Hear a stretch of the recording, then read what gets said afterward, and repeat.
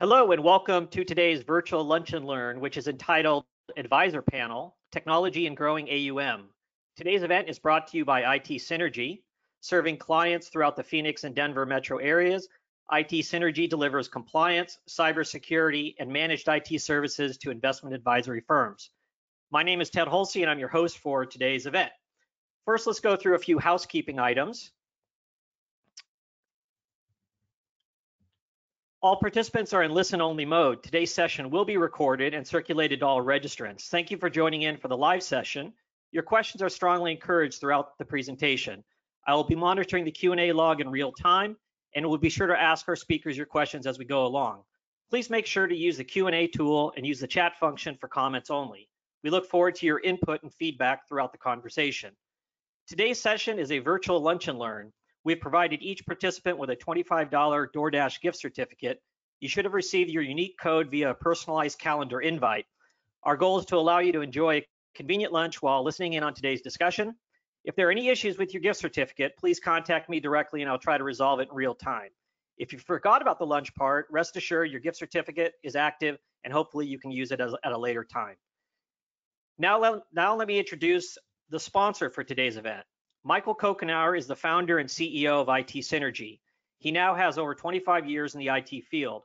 Under his leadership, IT Synergy has built an impressive client roster and has experienced exponential revenue growth.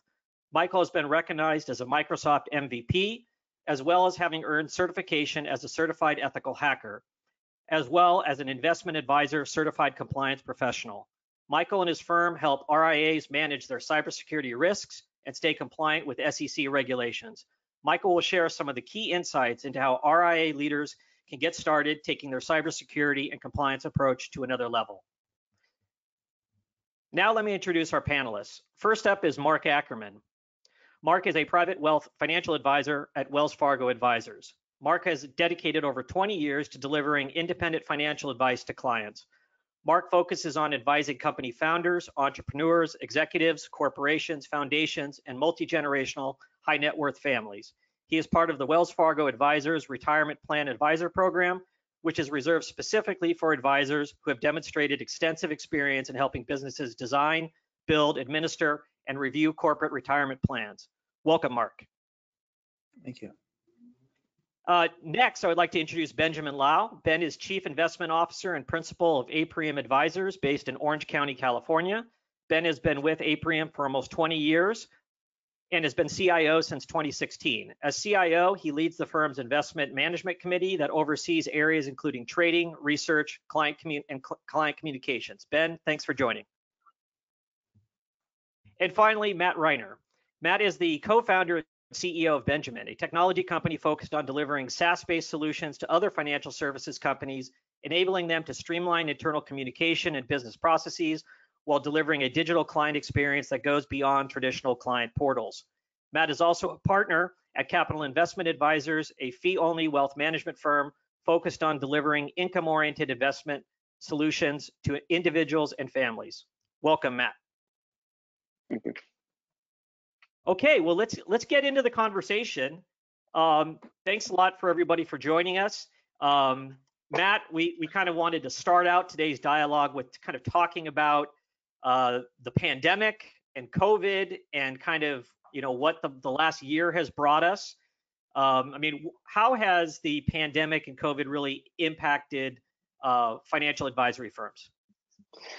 Yeah, I mean, I think it's fair to say that it's accelerated a lot of trends that we saw in the industry that we may have been able to push off in the past that we were not really able to push off. And there's, you know, the digital client experience, of course, but it's also really focused firms into how they need to evolve and deliver more services and more values, along with how do they need to better serve their employees. There's a lot of interesting things that happened during the pandemic within our industry that kind of highlighted some of our, you know, pain points that people were hiding away. And the first part is competition and the commoditization of kind of investment management, right? I think that what we saw in this pandemic was what some of the true root value of a financial advisor is that we all knew, but I think our clients continue to see it even in a heightened way with regards to the personal relationship, right? Being able to handhold individuals through an uncertain time. It was uncertain for us as firms in the wealth management space, but it was also very uncertain for clients. And I think that there was a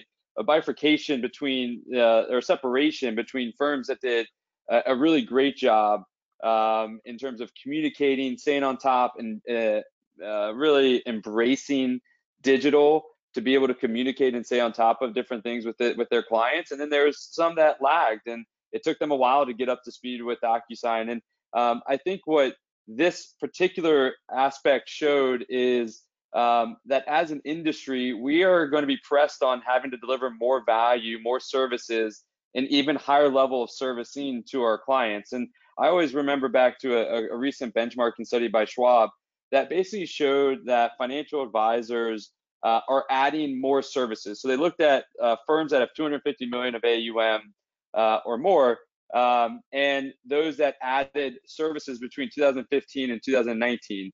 And basically every firm in there, in terms of the services offered, every firm that was that high increased the number of services that they were providing to their clients. Anything from tax planning and tax strategy to lifestyle management.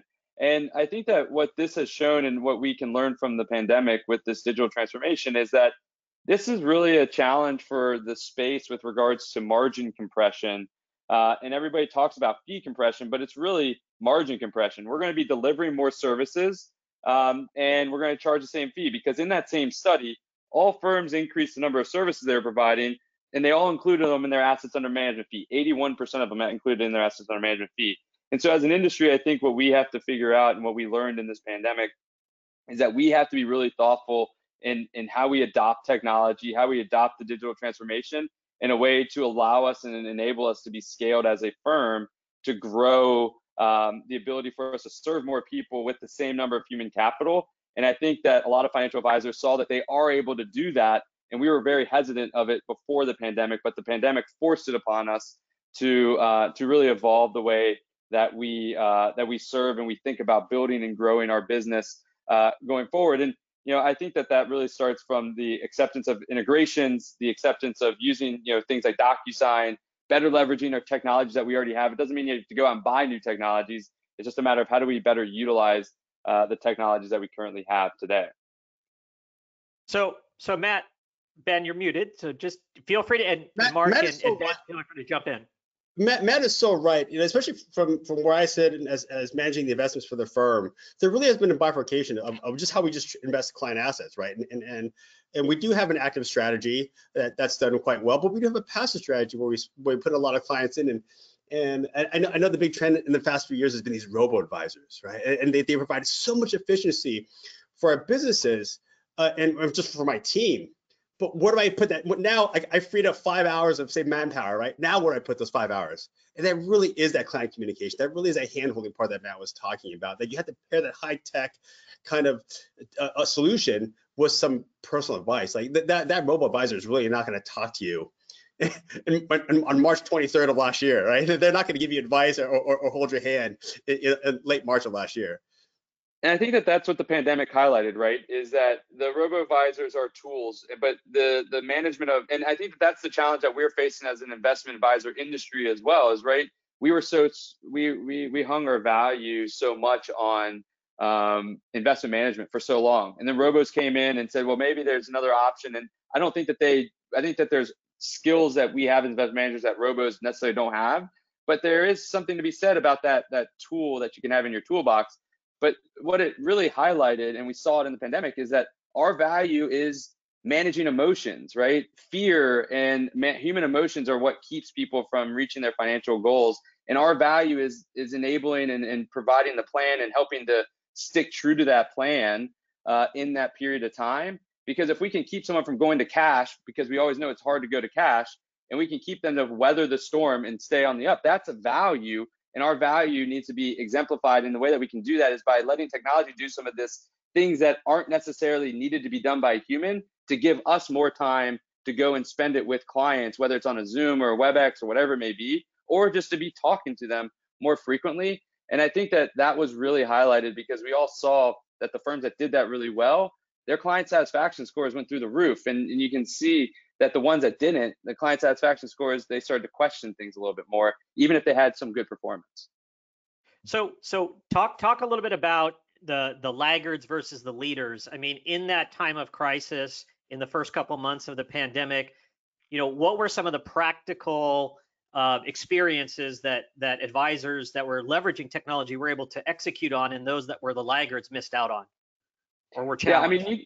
I mean, you can start simply with just people that were you were utilizing cloud technologies. It was easier for them to have everybody pick up their computers and go home, right? And those that were still kind of tied to their workstations and their computer, it was a little bit more difficult, and everybody was running around in circles, which delayed the ability for advisors to stay in touch with clients, right? So let's just start in the simple way of the benefit of the cloud, which has been a trend for the past 10 years at least, that some firms adopted and some didn't. And then you think about paperwork and DocuSign. If you had DocuSign implemented, the ability to continue to generate new business, because it was a new business opportunity, because people were fearful and making switches. And DocuSign was there as well. And I would say that just the ability to communicate with clients in a scalable way, right? Some firms didn't have, a lot of firms didn't know what Zoom was, or they didn't use WebExes. And the ones that did were able to launch up, for instance, one of our firms here in Atlanta, we had weekly Zoominars with our clients and we were able to do it from March 13th going forward and continuously doing it. And we were able to communicate. And because we have the data, the right data within our CRM, we were able to understand who were the people that were going to be concerned, who were, and we were able to communicate with them more frequently because we had all the processes in place. And there was 77% of firms said they lost clients because they couldn't communicate via technology. I just think that is staggering, right? And when you think about building a firm and the need to be innovative and adopt new technologies, not necessarily new technologies, just better use the technologies you have and make sure you're getting the most out of them and the most adoption out of them, that's going to be good for client retention and talent acquisition and talent retention, which is I mean, that's a huge expense, right? If someone leaves, the expense of having to find good quality talent in our industry right now, and we saw that in the pandemic, people were leaving because they saw they were losing their book of business because they didn't have the tools and their leadership wasn't investing in the tools that were needed to keep them to be able to communicate and engage with their clients. So let's talk about that talent part and what are the friction points? I mean, what are the things that make people less productive or get in the way of achieving their mission in the job? And what should leaders be really thinking about in terms of using technology as a way to empower your people to make them more productive? Yeah, I think that the biggest, and I think Mark and Ben would agree, I think one of the biggest challenges with technology is that it's easy to access. It's hard to get adoption, right? And you can bring all the greatest and best technologies around, but getting adoption, because it's not another username and password, it's another URL, it's another place I have to remember, okay, in this situation I go here, in that situation I go there. And so it's not a matter of just getting new technology. I think that the real, what we saw as the real accelerator for those firms that did really well in the pandemic was the ability to integrate the technologies together. And when I say integrate, it's not just like what you hear, the buzzwords in the industry of like single sign-on or that you can have a few pieces. It's really like, how do you get information that's deeply integrated to where your CRM has the kind of the central hub, but you're able to utilize data from your custodian, data from your calendar, data from your portfolio management system to start actually executing on tasks. And you can take the simplest one as DocuSign, right? How do we have that information? Why do I have to have someone on my team go and put that information into DocuSign if I already have it inside one source? And if I'm not, and if I should be doing a better job of gathering that information once and having that technology integrate to my CRM to fill in those fields so I don't have to data duplicate and replicate that process.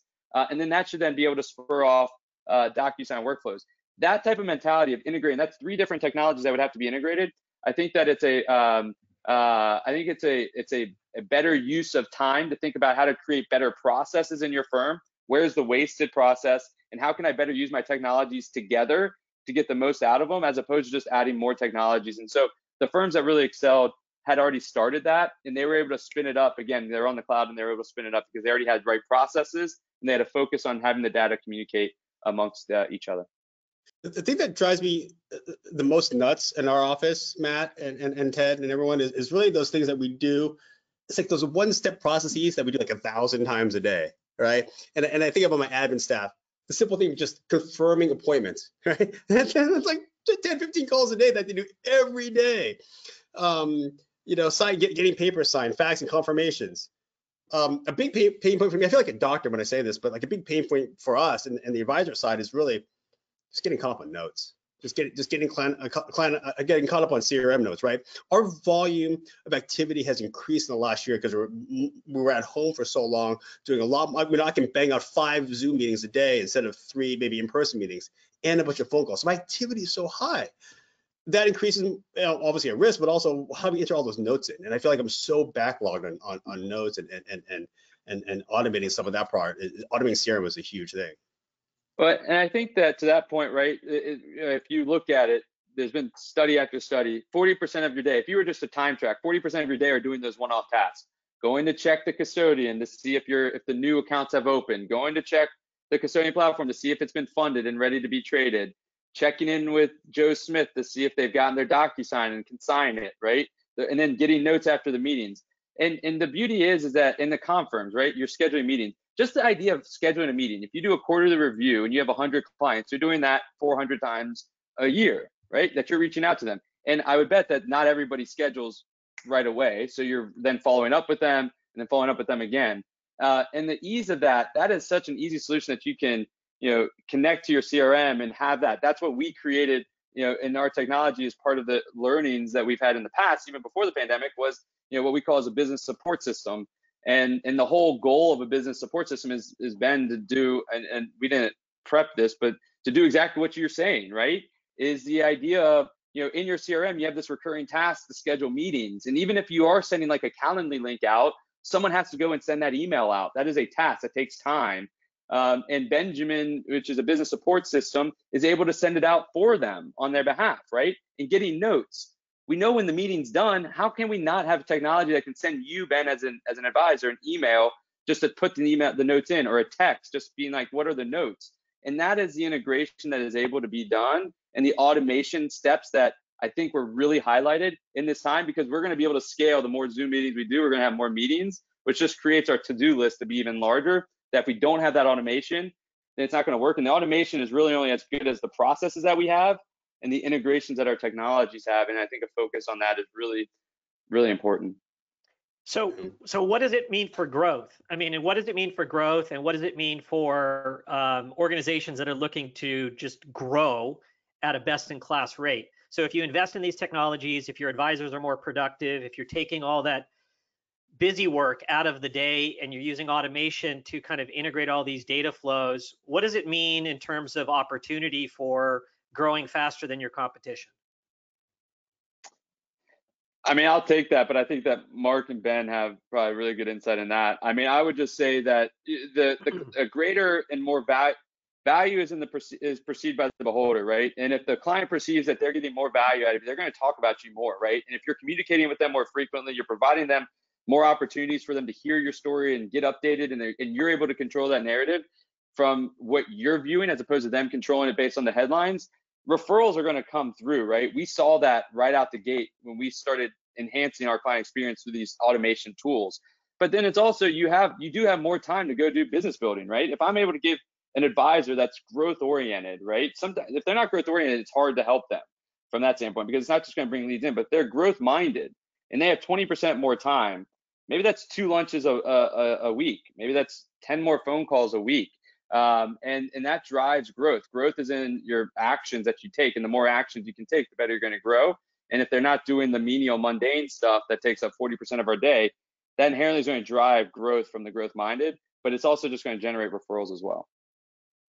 I think to add to that, part of the future and the growth that I see in this industry is in the basis that, while a lot has changed, not everything has changed.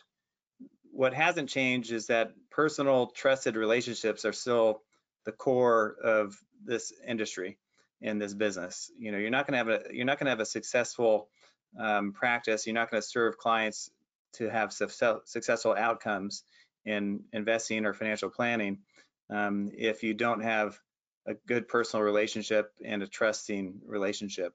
So that hasn't changed. What has changed is probably what we call the table stakes of the business. Where, as Matt mentioned, the investing has become commoditized to a large stretch of the imagination, but other things have been important, but have really become commoditized. If you don't have the best technology that is client-centric, client-friendly, if you don't have secure systems that is, protecting client information, those are table stakes. If you don't have those basics now, and again, we've always known technology is important, but what did change through this pandemic is it's not just important, but it's a table stake. If you don't have good technology, if you don't have a secure environment for a client, then you're not going to make it in this industry. You're not going to make it in this business, and clients aren't going to come to you. So you're not going to grow.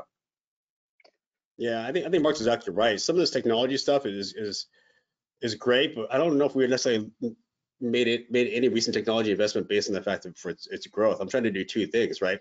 Make a better client experience and make a better advisor experience. I'm trying to make those things easier for everyone, right? And we've had so much, Mark would know, we've had so much compliance issues in the last 20 years with the SEC. And hopefully technology is going to make it's just been so burdensome. It's so burdensome. Email compliance, this and that, marketing compliance, and hopefully technology will make it easier to be an advisor.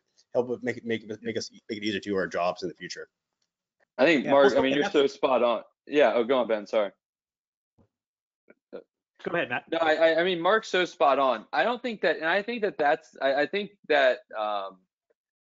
what I think also came out of this pandemic is that advisors, I think, were so fearful that technology was going to replace them, and they also stayed away from technology because they were like, well, the clients are going to think that my relationship with them, it's not worthy of, because we're using technology, so it's not like the relationship's not as good. So it's my clients that don't want video conference. It's my clients that don't want DocuSign because they don't. And what we realized was that that's actually not true at all. The clients actually love not having to drive an hour into the office to spend an hour and then 45 minutes going back. And the clients love the simplicity of doing DocuSign.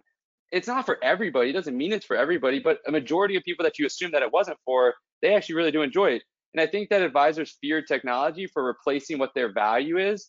And I think that the pandemic showed that advisors deliver much more value. And I'll say this, no matter how good technology is, and I'm fortunate to be in like a space where we're building technology for wealth managers, we're never going to replace the wealth manager. That's just the case. You don't have the EQ ability to walk someone off. And even with developments in AI and artificial intelligence and VR and everything of that nature, you're not going to replace the ability for someone to handhold when they've lost a loved one, or they've lost a job, or they're trying to secure retirement. And they have to go from this mentality of moving from earning years to income years. Human is needed. We're still human intelligence, and technology is not going to replace that. But technology can allow us to do more of what we do good that they can't replace us on, which is having those communications and helping through those situations. Right. So Matt, just to drive that point home. I'm sorry, Ted. Just for a second, just to drive that point home is I think one of the things that's important to remember when you talk about technology potentially replacing the advisor is that it is definitely possible to overdo on automation, right? Like there's a balance that has to be struck here. And one of the problems with technology is sometimes technology can run away from you and you can over automate. And you get these systems that start sending out reminders or whatever else, and people just get overwhelmed, and then it becomes noise and they start ignoring it. And so I think you have to be careful. And that's really to your point about the advisor not being replaced is we want technology to supplement and like Ben said, to make things easier for both the client and the advisor, but we have to be careful about not over automating and not letting the technology run wild. Yeah. Fair point. And I think it's really about I think Ben said it, it's about the advisor's experience leveraging technology. And Mark, why don't you talk a little bit about, you guys really went deep with just video-based collaboration during the pandemic in a couple different dimensions. Can you talk about your experience with your team and how you guys leverage video? Sure. Yeah, with video, I'd probably put it into 3 different buckets. How we utilize video for the team in managing the practice and the staff and all the advisors. The second tranche would be how we did client strategy reviews, and then how we did client events, if you call that marketing. With the team, in a lot of ways, it's made it more efficient, where we have 3 scheduled Zoom or pick the service that you use meetings with the team. So everyone knows in the morning huddle, we're getting together and we could see each other. So not everyone's in the office. I think it's effective to still see each other. There's a reason we're doing this in this format versus a conference call. It is more effective and impactful to see people and interact in that way. And for the team that's on the office, it's another way of keeping them connected and on point. For client strategy reviews, we have clients all over the country, and historically, you fly to New York to meet with the clients, you fly to Aspen to meet with the clients, wherever you're going. That personal interaction is what we have done in the past to be effective. Well, when we thought about it, the clients that were coming into the office were often getting a different experience than when we're going out to, Atlanta to meet with a client.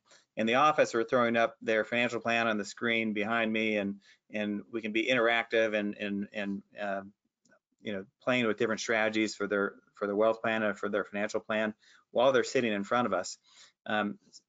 So a couple upticks for with this new technology coming through. We can do that with any client now, whether they're down the street or whether they're in Miami. So with any given client, any given meeting, we can be running scenarios, we can share screens. So we're having, I think, overall much more impactful and productive meetings as a whole, utilizing video and versus being in person.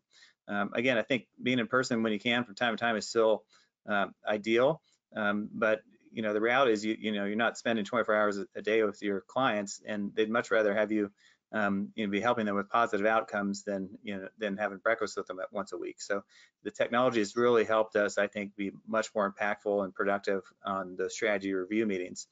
Then when it comes to even client events, we historically have done them quarterly, and they range from investments to cybersecurity to the environment and sustainability. We do an annual wine tasting event.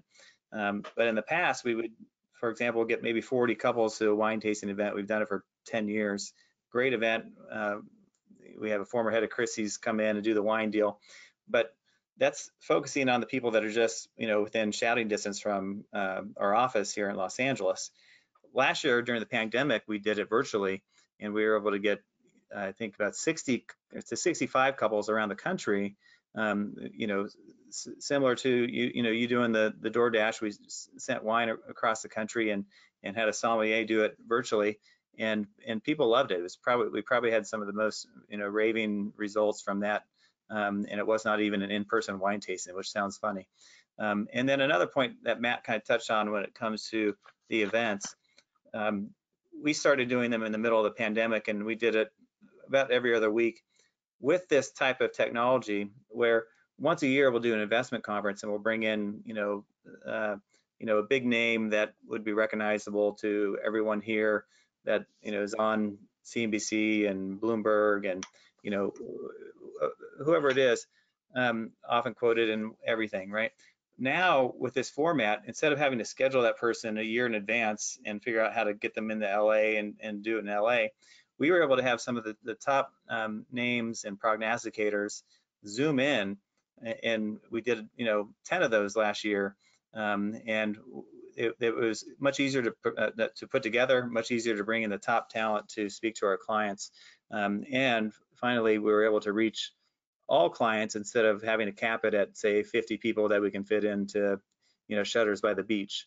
So this technology really helped us meet the clients where they were, and we'll continue to do so going forward, in my opinion. It's crazy how some of these events, because we're doing the same thing in some of these, like the investment conference or something, right? We've been doing it for a while online and the webinars, but recently with the pandemic, we really started pushing and recording them, kind of like what you guys are doing today, recording them and putting them on YouTube or something. I'm really surprised at how long these legs are on some of these things. Like a couple clients will come to us 2, 3, 4 months later, go, hey, I saw your thing on this. I'm like, oh, my wife watched it. My wife, it's amazing that prospects and clients will see it months later. Well, I mean, that's the beauty of it, right? That you can turn these events into marketing material pieces that can live forever, right? I mean, instead of having to get a video production staff to come to the event and do a recording, you have it all right there. And then you're exactly right. Like, put it up on YouTube, put it up on the website. you're basically, hitting 3 birds with 1 stone, because you can have it be, continued client communication in between the quarter. It can be client material and content marketing for growth, to help you continue to grow, to show off, what you're doing without doing, the advertising rules. And I think it's just it does multiple things at once that we never were able to do in the past. And like some of this long form content that we've been producing, like the webinar, it's, we have a marketing committee here in the office, which really means 3 millennials got together and started putting things together for us. But they've just been cutting up these web clips, right? And the biggest comment we got about some of these webinars, yeah, we had a good amount of clients signing up for them, but the biggest comment we got in these surveys is just make everything shorter. Everyone wants everything shorter. Is we can cut these webinars down to 30, 45 second, 120 second clips and throw that on Instagram or Facebook or LinkedIn or whatever it is, right? And so, it's the one cool thing about technology is that with a couple of things like Hootsuite or Canva, these kids have been able to punch out some amazing content. Like I'm still using PowerPoint, and they're great. And I think that, I would tell everybody that if they want to get into it, right, and do it, don't be discouraged by the number of people that show up, because what we found, and I was actually having a conversation with our team about it earlier, is the advisors in our firm, they would do it and they may only have 25 people show up out of their book of business, but then they send it out and they do it quarterly and they send it out to all of their clients. And the clients then, like Ben's saying, they then watch it later. And it allows you to manage the conversation to how you're thinking from what's going on in the world, so that your clients are seeing that on a consistent basis. And so just because they don't show up doesn't mean they watch it. And the value of it, just for the quarter, just to create calm, and it lessens the inbound emails of reactive, worried people. I mean, you're staving that off and you're saving time. You're creating time easily on that. Yeah. Let's talk. Mark, what do you? Go ahead. Talk a little bit about maybe like so you talked about the rave reviews from clients with some of the, virtual programming you were doing, the virtual wine tasting, but talk about the team. I mean, how do people feel? Do people feel more productive and effective because they now have these tools and they've become kind of a habit? I mean, do people you talked about the morning huddle and being able to kind of connect with colleagues no matter where you are. What are some of the reactions of people in terms of like how they're enjoying their work and how engaged they are in their work? That's an interesting question. I think it's important that we all remember that this is still an interaction. So if it's an interaction with your team, a meeting, if you're having a big meeting, you're going to do something fun. You might have some music going, or you have a raffle, or whatever it is.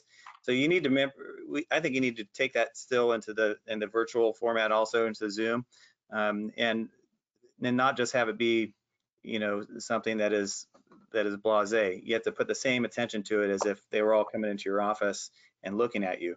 And that's what we've been able to do, and that's what I think has kept it both interesting and keeping the team and the associates and the staff engaged. Is not just having it be we're all on the screen and going through the motions. We treat it like we're actually in person, and say hello to each other and that kind of thing, and look at each other. That's what I think has kept it fresh for us, instead of having to be stale. Outside of the office, we've probably all run into the Zoom fatigue, and we don't want to do another virtual, whatever. And I think clients are the same, associates are the same, team members are the same. So we need to, I think, keep it as fresh as possible. We've even done it on a quarterly basis. We do a kind of a team outing, whether it's a bowling night or something like that. So during the pandemic, we did a similar thing where Zoom, we kept it going quarterly, Zoom happy hours or whatever, and kept people engaged like that. And I agree with Ben says, a lot of people don't want to see long Zooms, whether it's a meeting or a seminar. We manage some 401ks across the country. So if we're talking to a company that has 100 plus employees, when we're doing a Zoom, we keep it very short. We'll do a raffle, do some questions. I think you need to keep people engaged and not take for granted that they're on the screen, and you need to keep them engaged and keep them interested. Fantastic. Yeah, and talk questions, wine tastings, like those activities that keep them engaged are huge.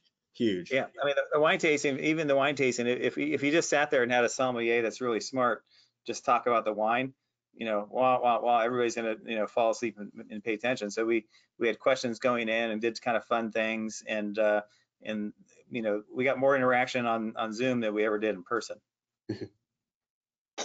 Fantastic. So, I mean, talk a little bit about like, so Mark, maybe take out your crystal ball a little bit. I mean, so I think there's huge pent up demand for some of the things that we've traditionally done. And so as the pandemic is easing, so I'm kind of curious, like, where do you sense there's a lot of pent up demand for kind of the more traditional client engagement formats? And then what's not going to change? I mean, what's going to be the new normal, if you will? I mean, what are some of the habits and tricks you guys have picked up that you see like, hey, we're going to do this forever because pandemic or not, this is the right way to, kind of scale the operation or engage with people using technology?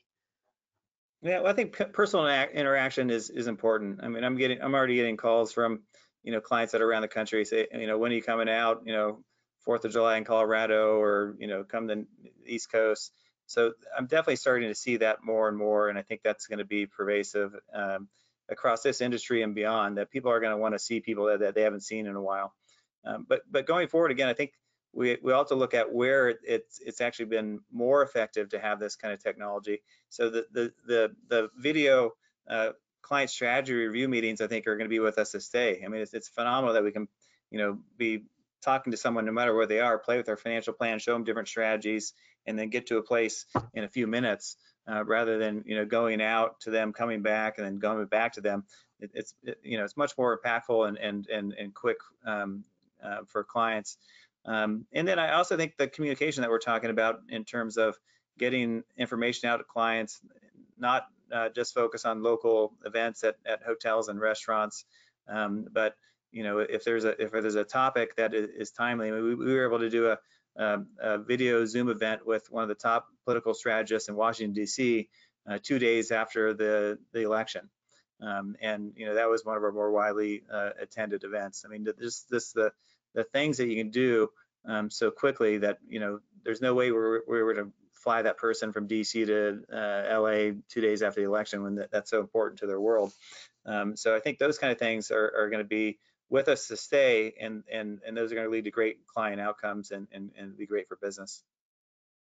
Fantastic. So great comments, Mark, about what's going to, what the pandemic has changed, what's not going to change, and there's some mega trends certainly there. So let's change gears, and Ben, let's talk a little bit about some of the things that you guys exploited during the pandemic and changed, and talk a little bit about the digital client journey and some of your marketing activities. Yeah, I mean, the big thing, especially, and we kind of touched on this already with Mark and Matt, and with Mark and Matt, was, how do we adopt when everyone was working from home, right? And early last year, and and what we found was that a lot of our onboarding process and a lot of our operations process was pretty scattered around, right? We custody a lot of our assets to Charles Schwab, and they have their own set of forms and documents. Other custodians have their own set of forms, but then how do we get those to clients in a seamless way?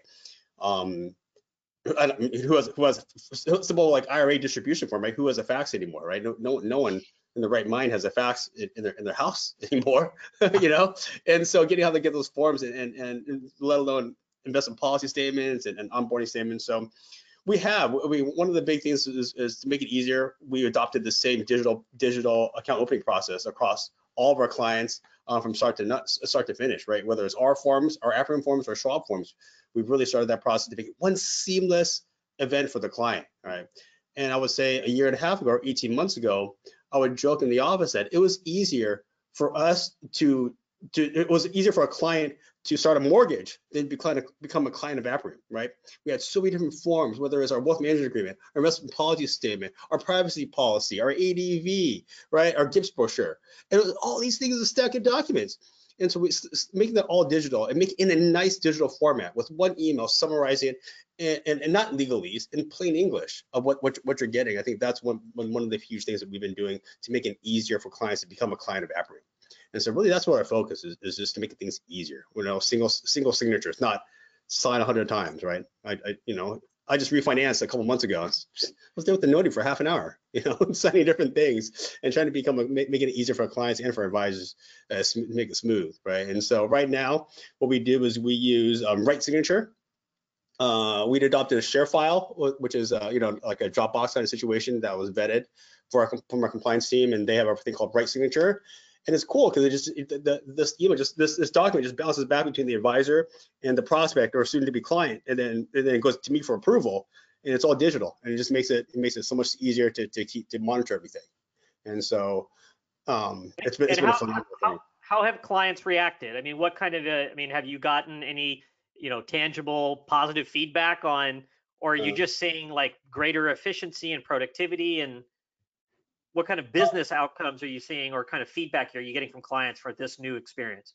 Well, for a couple things, right? With the onboarding process, it's still taking time. It's more efficient, and most of our clients do like it. And we're getting paperwork. The turnaround time for our admin team is probably a lot lower now than it was a few months ago or 6 months ago. So turnaround time, lost paperwork has improved dramatically from this aspect, Ted. From an aspect of kind of like what you're talking about with what Mark was mentioning with client meetings, right? I felt like we had to meet clients where they wanted to meet.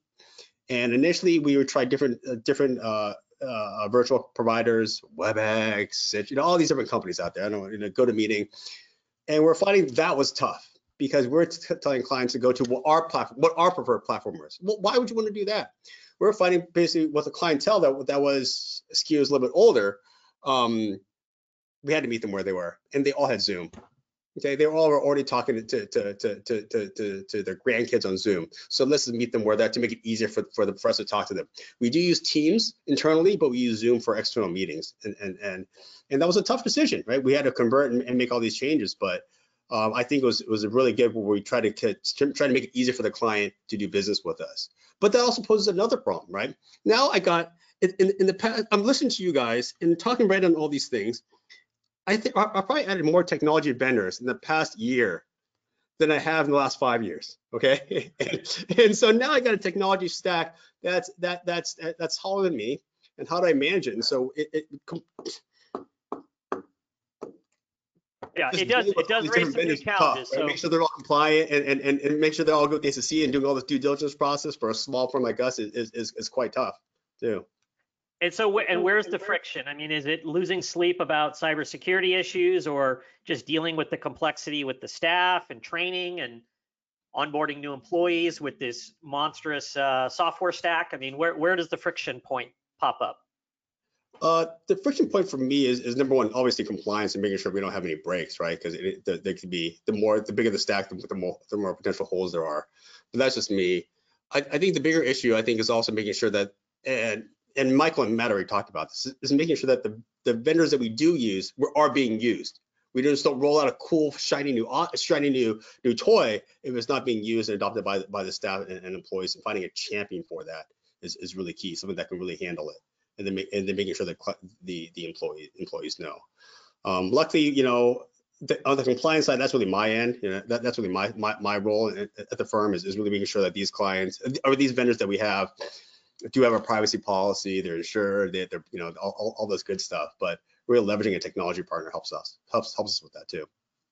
I just want to jump in real quick, Ted, and just I don't, something that Ben just said I don't think can be emphasized enough, and that is utilizing the technology that you have purchased. I cannot tell you how many organizations we engage with where we come in and we look at their technology stack and we find that they're using 10, 15, 20% of the functionality that's available to them. And so often people think bringing in a company like us, a cybersecurity expert, whatever, is going to be expensive and we're going to have to spend lots of money and whatever else. But so often it's just about, hey, let's just flip the switches that are already in place. Let's just turn things on and start using things that we're already paying for, and they're already there and they're already available. And it's literally just a matter of educating people that this is here and how to use it. And I mean, I think there's tremendous opportunity there to just start using what you've already got. And what would be some of the glaring examples of where you see people have made investments and they're just not leveraging them enough? So, I mean, I tend to look at the world through a cybersecurity lens, right? Like I spend most of my day fighting bad guys, but like one of the biggest examples I have from a cybersecurity standpoint is the multi-factor authentication. When you're implementing all of these new technologies and you're plugging things together and whatever else, you got to make sure that they're secure. You got to make sure that the bad guys aren't going to get in. And the overwhelming majority of all of these vendors across all the platforms offer the multi-factor authentication for free. And it's just a matter of turning it on and educating people on how to use it. And what that does for you from a cybersecurity standpoint in terms of upping your game and making it, exponentially more difficult for the bad guys if you have that stuff enabled, and it costs nothing to implement. But why, so multi-factor authentication, it seems like a no-brainer, but why are there hurdles? I mean, why do you step into an account and discover, well, you've got MFA on all these different apps and they're not enabled? So what's holding folks back?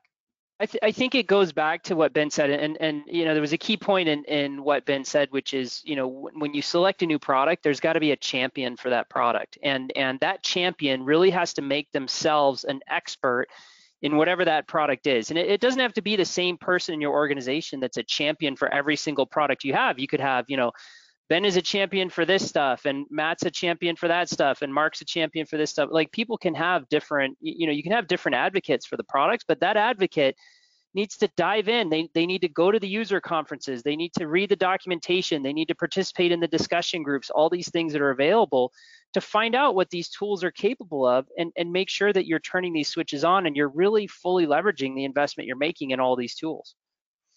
And that's a great point for like your high potentials, right? Some of your high potential younger employees that you're trying to give them something more to do, they would love this. They get a sense of ownership. They get to, and if you want to develop this culture of learning, of innovation, of getting best use out of every technology, give them the ability to run with it and support them in that. And they will go and find new aspects. I mean, Ben was talking about it with Canva and marketing and cutting up all the videos. Let them run with it, and you'll be surprised what you can find, and you'll start getting more value out of all the technologies. And then they'll come together and they'll start talking to each other about, well, you're using this one, how can I better use it? And now you have experts in making the whole firm better. And it's a great way of engaging and providing the sense of ownership to your high potentials. Yeah, truth be told, I have no idea what Canva is. This is just what my millennials told me to say. They're the ones that are the champions of Canva. I heard it's really cool though, but I've never used it. It is very cool. I think on the notion of cyber security and security broadly, well, I mentioned earlier, I think that's a table stake. I mean, the clients expect that, and they don't expect it to be anything else but phenomenal. And it's also, I think part of the reason why they expect it, it's also one of the things that's on the minds of clients around the country. When it comes to their money, they're thinking about security and cybersecurity from all different angles and all different perspectives. That's become almost a regular annual event for us, where we bring in a cybersecurity expert. It could be someone from VC or people that have headed up cybersecurity for large institutions, and those are some of the most well attended client events. It's on the minds of clients, and it's all of our responsibilities to think of it as table stakes and to make sure that we have the best, safest environment for the clients and their data. And it's not just that we have to have good, make sure it's good, but we have to show that it's good too, right? It's like always the analogy of, who wants to eat in a dirty kitchen, right? You never want to eat in a dirty kitchen. And I think you do have to show clients that although our back office is good, digital is good, you have to show them that it's good. It has to look nice. They have to be confident and that we have done things like cybersecurity checkups. We have backups. We are on the cloud. We've done penetration and phishing tests, to make sure that their data is secure. We have a lot of client data, so right. Clients are starting to ask those questions. So it's a table stake for clients, but it's also a table stake for regulators. And Michael, why don't you talk a little bit about, what are those stakes in the game in terms of what the SEC is looking for, and how do you advise your clients in that area? Yeah, I mentioned earlier, I live in the cybersecurity world. I look at things through that lens, and so I spend a good part of every day kind of fighting bad guys and monitoring what they're doing and that type of thing. And the analogy that I like to use is, if you think about what you do to protect your house. So if I'm a robber and I decide today I'm going to go rob a house, and I'm walking down your street, and your house has, a sign in front showing that you've got an alarm company that's monitoring it, and there's a big burly dog that's barking at me when I walk up to the front door, and there's the door is locked and the garage door is shut, and all that sort of thing. versus when I keep walking down the street and I go to the house next door and there's a stack of papers in the driveway and there's no alarm sign and it looks like nobody's been home in a while, all the lights are out, that type of thing. Obviously, that's the house that I'm going to rob. And so from my standpoint, really what we're trying to do, like, at the end of the day, and we've seen it repeatedly with a lot of the stuff that's happened with some of the cyber attacks against the U.S. government recently. If you have an adversary that's well funded enough and is sophisticated enough, they're going to get you.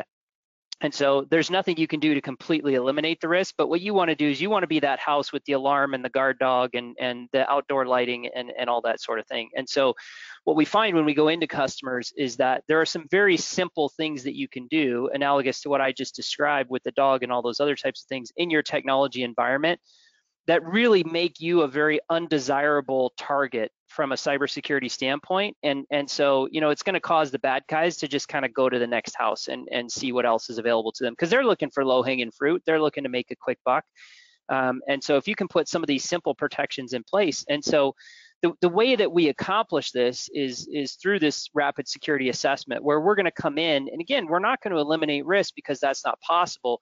But what we're going to do is we're going to look for a lot of the low-hanging fruit. So even before you take a step, like what Ben talked about, going out and getting a penetration test or whatever else, let's eliminate the low-hanging fruit. Because if I'm going to pay a professional to do a penetration test, I don't want him finding the easy stuff, that could have been eliminated beforehand. So let's do this rapid security assessment. Let's do it quickly. Let's do something within a period of a week, and let's get a to-do list for us of what can we take care of very quickly that will dramatic return on investment in terms of the increased cybersecurity we have with minimal effort. And so that's really what this rapid security assessment is designed to do, is to come in and examine quickly, deliver a report, and then help to create a plan for, hey, let's get rid of all this low-hanging stuff, and then we can circle back after that and have additional discussion about, okay, what do we do next?